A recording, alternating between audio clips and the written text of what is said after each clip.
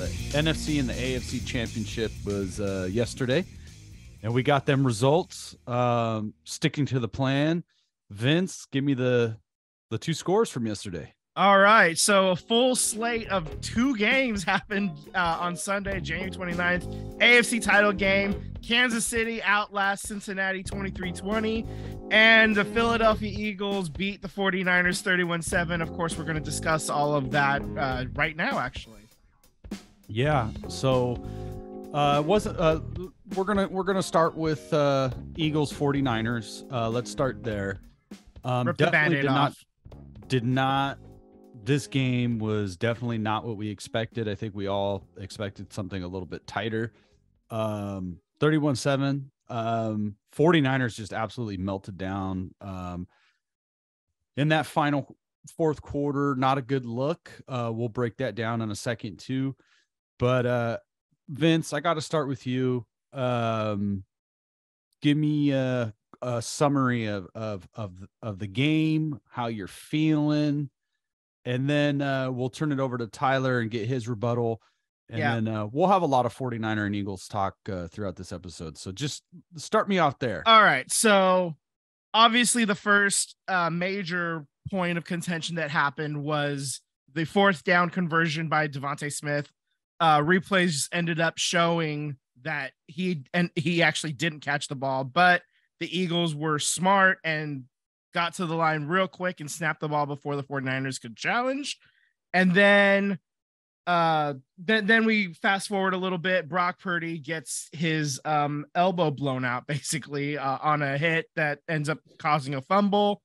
It was initially ruled an incomplete pass, but the Eagles did challenge, and that one was overturned. So that's a fumble. Brock Purdy is out for the game. But wait, he wasn't, because the replacement quarterback, Josh Johnson, comes in, the 4th stringer, for those of you keeping track at home. He comes in, he gets concussed. And so Brock Purdy, without a ligament in his elbow, has to come back in and basically hand the ball off for the rest of the game. He does attempt, I think, 1 pass, and it goes for like 5 yards. Basically, as soon as Brock Purdy left the game the first time, I lost a lot of hope. I was not exactly planning on the 49ers win at that point. It was 7-7, and then it was not 7-7 going forward. So, I mean, I don't know. There's only so much you can do. Like I get the feeling of dejection, but when it starts to turn into a blowout and there's nothing you can really do, you have a guy who can't throw the ball at quarterback, and he's only out there because there isn't an emergency 5th string quarterback. So what do you want me to say? I mean, it sucked to watch, but it was easier for me to digest it happening because I knew there was no chance. You know, it's not like the Bengals fans that are like pointing out, oh, if only this happened, or if only that happened. Like me, it's like, shit, like I knew it was done. There's nothing I can really point to that says, you know, what if Brock Purdy doesn't get hurt? I mean, that's what I can point to, but he did, and that was the end of it.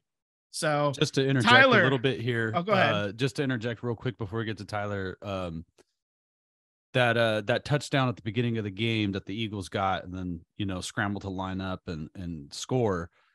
The game was not decided there, you know, and then even the quote unquote questionable penalties and, you know, the fire that the referees got under this game. I don't think any of those penalties or replay issues. There's some talk about the NFL the referees didn't have a certain angle until later, and Fox had that angle and this and that. I don't think any of these penalties or anything of that nature came down. None of that decided the 49er and Eagles game. No. The Eagles flat out won. The 49ers were, you know, they lost their quarterback. Who knows what happened if he was healthy? Brock Purdy, we don't know. Unfortunately, I think the only thing that I was robbed of, because my dog was not in the fight. We're all at home watching from our boat in the desert. Is we wanted something a little bit more entertaining. So that's what I was robbed of, is a more entertaining game. Tyler, take your victory lap. Yeah, I was literally about to say, start circling. Take your lap, bud. I just want to point, last week's episode, I had told you guys that this game was going to be won on the line. It was going to be won in the trenches, and that happened to be the case. We kind of had our way on 4th and 1s and 4th and 2s, but reality, 49ers defense was a solid defense throughout the whole entire game.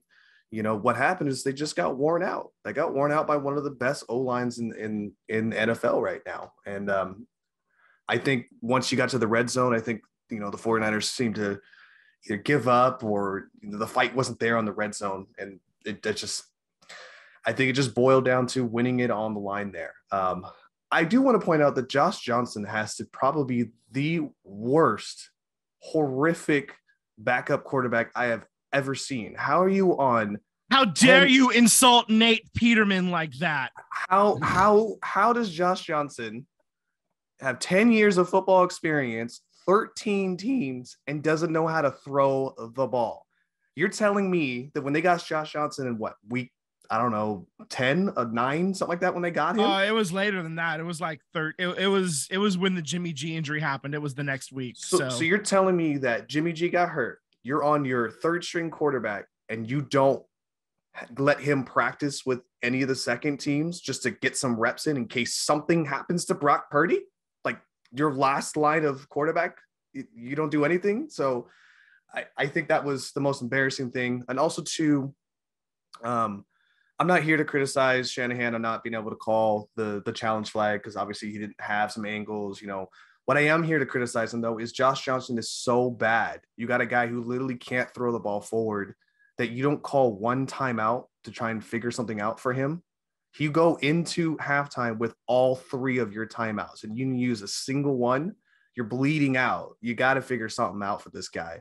And Shanahan just basically deer in the headlights. As soon as Purdy went out, it was deer in the headlights for him. And I will criticize that for him. Again, Christian McCaffrey was the best player on the team. I mean, best player on the field, hands down, definitely the best player on the field. And he only rushed for 84 yards and had a touchdown. I mean, Jalen Hurts wasn't great. He went 15 of 25. He only threw for 121 yards. Miles Sanders had 2 touchdowns, right? But one was, that missed call that turned into that. Then we get a penalty from the 49ers, which then leads us to be able to get the second touchdown for him. So it wasn't like we blew the doors off. We played a great defensive team. We just wore them out. That's basically all that happened to it. And then, I'm not going to speak offensively because you didn't have a quarterback. You're basically playing with your hands tied behind your back. So I told Vince this, is that you play whatever's in front of you.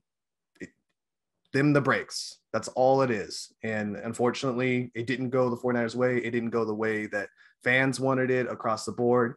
Obviously, I'm ecstatic to go into the Super Bowl, but would I have loved to have played a full strength, healthy 49ers team? Yeah, absolutely. But that's just not how it happened. That's just not how the book was written. And again, we'll see you guys. I think next year we'll see you guys. So not worried about it. So yeah. And it's going to be interesting when this 49ers team is led by Tom Brady. So yeah, no, I'm hearing that call is happening a lot faster than I thought. No, I think you're absolutely right, Tyler. The Eagles offensively were blowing teams out the, not just out the stadium, but out the damn town. They were blowing teams out. They were running them out. We had Sirianni, running down the field, mad dogging the camera like he's a player. And they didn't really have their best game, and the time of possession battle was so heavily favored to the Eagles. And they I think if that was any other defense, it would have been, a 50 burger. It would have been something ridiculous. And like I said, we were robbed of a more entertaining game. Who knows? Maybe it's closer. Maybe the Eagles still win. But maybe it's by a field goal. Maybe it's by a touchdown. But fans were robbed of something that was more competitive. Congrats to the Eagles. You're the one Eagles fan this week has shown any sense of decency and participation in civilization. So Thank you for your service. Thank The you. videos out of Philly are kind of wild. You Yes, should see the bus stop outside my house. Yeah, there's been some folks in the in our local media market posting videos and sharing their situation by going to Philadelphia, and I don't know, man. That's an ugly look for any sports fan base. Is we got to stop with the physical violence, spitting on people, throwing food on people, and racial slurs. And that's all fan bases. I'm not going to pick on the Eagles. I'm not going to pick on any particular fan base. There's always a margin of fan bases that do this. But we gotta be better society. It's sports. It's what's supposed to bring us together in competition and see the best in one another. But some of those videos coming out is an ugly look. And but all teams, all fan bases have that. But it's, come on, if you're listening to this, you don't need to treat your fellow fan like that. Maybe they're a fan of a different region or a different team or a different player, but we don't really need to use racial slurs to get our point across. We could talk smack and have fun and be respectful at the same time. So, yep, we're all human beings first, right? Absolutely. I do have a thing. Jumping back to the 49ers game, I had a question for you, Vince, and I'm curious as to what you think here. Okay. Obviously, the Eagles defense got after it. We caused 3 fumbles and had a couple. Only sacks. 3 sacks, though, right? Yeah, only 3 sacks. So my question to you, though, is that Nick Bosa, this whole entire playoffs, not just the Eagles game, but every single game in the playoffs, hasn't recorded a single sack. Being your defensive leader, is that telling to you? Does that bother you at all? Well, I think obviously in the playoffs the teams are better, better competition, better offensive lines, generally speaking. I would say that it doesn't concern me nearly as much because they're going to focus attention on him. I just getting an extra man on him the entire time. He might have been we saw him get taken out a couple of times by rogue tackles and stuff like that, like while he's on the sideline. So maybe he, in this game in particular, maybe he's just didn't have that extra gear, it was taken out of him when he got hit by rogue players at this point. I don't know. I was doing a quick stroll through 49er Twitter and Reddit, and looks like quite a bit of 49ers fans are out. The Javon Kinlaw experiment is over. So a lot of people he had a terrible game. Yeah. That Bosa needs help. If you're putting, like Vince said, you're putting an extra blocker and sometimes 2 extra blockers. Like sometimes he's going against 3 guys. Right. Yeah. You might as well take their best defensive player out of the game and, run the ball away from him. You're going to do things to get away from him. Yeah. Vince, you were going to make another point. Also, I was going to push back and say that Fred Warner is the best Niners defensive player, not Nick Bosa. But that's also personal preference because I like linebackers more, and I also don't like Confederacy fans more. I think there we are. The problem with Fred Warner is that I don't think he gets talked about enough. I really don't. In national media, he is a great defensive player, but nobody talks about him. They always talk about. I mean, every time they first talk, team All Pro, right? Didn't he? Make they first talk team about All-Pro? him. Like I've seen like ESPN, anytime they start talking 49ers defense, they'll talk about Bosa, but then they're also talking about Hufanga and they're talking about Fred Warner as well. So I don't necessarily know about on a national scale. They definitely. I mean, obviously we talk about him more over here, but I don't think as much. Bosa is the focal point. Well, he's the focal point because he has the 18.5 sacks. That's what it really comes down to. And that's this year. But I anytime I've heard national people talking, Fred Warner does get brought up enough, like a bunch. He probably should be brought up more, but that's only because he's, an all-pro level linebacker and he's being brought up at the level of a regular boring Pro Bowl linebacker.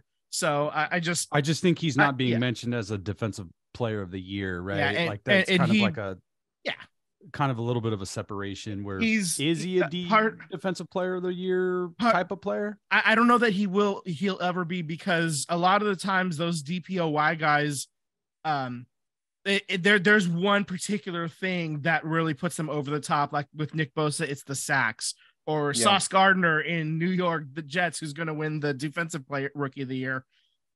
Obviously, it's the interceptions. Fred Warner does a little bit of everything, so the numbers itself, that he's got like a triple double basically. He hits all the categories a bit, but he doesn't like excel. It's not like a 50-point triple double. Like it's all like it's a Draymond triple double, I guess is what I'm getting at. It's a little bit everywhere, all over the place. But yeah. All right. Any final comments about this game? I know we're going to be talking probably a little bit more about 49ers and Eagles a little bit later. I think we should just dive into the Brock Purdy injury update right now. And the latest that we've heard is that it's UCL. It's a ligament in the elbow injury. It's ruptured, I believe they said, and they're hoping to be able to repair it. And it's a 6-month turnaround. If they have to replace it, that's Tommy John surgery. And that is like a 14-month turnaround. So, well, it's torn. So I think it's torn. It's torn. So they're hoping to repair it. I did they have hear to go in and look. I did hear a doctor. They brought some doctor onto a podcast that I was listening to, and they're saying that the surgery that Brock Purdy would get would probably put him like 6 to 8 months to recover. Because it is a little bit different than a pitcher recovering. Yeah. And it's because when a pitcher is throwing, there's like these mechanics of how you're twisting your arm and, where throwing a football and a baseball is different on what you're trying to do and how much torque that you're putting on the elbow. Where throwing a football, any throwing is an unnatural motion for the human body. Like our body is actually not designed for it. But the torque from throwing a baseball and the torque of throwing a football is vastly different. Yeah, the stress point is way different. It's the same surgery and recovery that I think Josh Allen went through, or maybe the injury that Brock Purdy has is it was due to the hit and his arm trying to go forward and being pulled backward. So it's a little bit different than what a pitcher would go through, but from what I heard, it was 6 to 8 months of, so he should be ready to go in 6 to 8 months. Yeah. Well, I mean, 6 months, 6 months from now, so let's just count. It's the end of January right now. So end of February, March, April, May, June, July. So you're talking he might be best case scenario ready to go when the preseason games start. And obviously they're going to want to get him into some of those and probably play a little bit longer than you'd hope. And if that's all assuming he's on a good timeline, a 6-month timeline. Anything longer than that, you're being pushed into the regular season. There goes that Trey Lance trade talks that we had, toyed around with beforehand. The only way Trey Lance gets traded now is if you bring in somebody like Tom Brady. Like Sam had joked about. I don't even think they trade him. I don't think so either. And I don't see it, because you got to look at whatever veteran quarterback you bring. Let's say it is Tom Brady. You got to look at it as a 1 year deal, right? Like even if you sign him to a 2-year deal with maybe that's an option. As a franchise, you're probably looking at it as a 1-year deal because you're hoping that Brock Purdy comes back. You're hoping Trey Lance comes back. And one of these young quarterbacks can keep the job and hopefully stay healthy. Yeah, it's essentially a Band-Aid until everything heals in terms of like having more quarterbacks who can do the job. A lot of people think that the 49ers window is about 2 years, give or take, because of how Kittle is always prone to be susceptible to an injury. We don't. How much more longer do you have on the wheels with Christian McCaffrey? As a running back.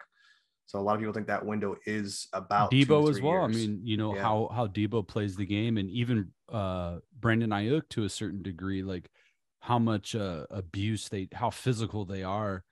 And then salary cap, you know, like, you know, the NFL is a salary cap league, as we all know.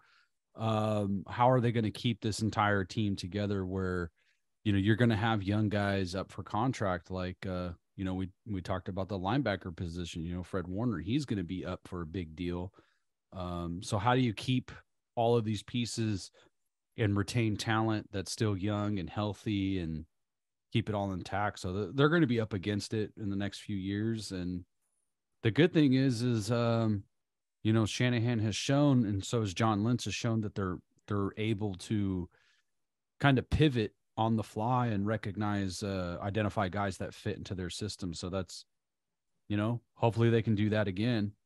And one last note for me on this one is that I've been noticing that Brock Purdy, until the announcement was about today about his elbow, he was getting a lot of flack of, you know, could he have played that game? Did he, you know, not man up and do it? And I think that really bothers me.